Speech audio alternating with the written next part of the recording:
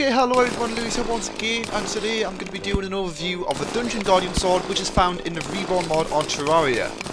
To acquire this item, all you need to do is kill the Dungeon Guardian, which is found in the dungeon, before you do kill Skeletron.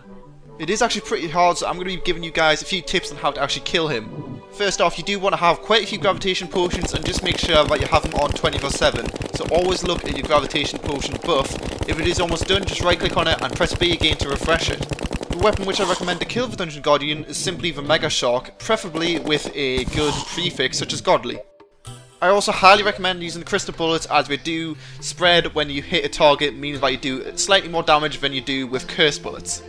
Once you've defeated the Dungeon Guardian, he then drops the Dungeon Guardian sword.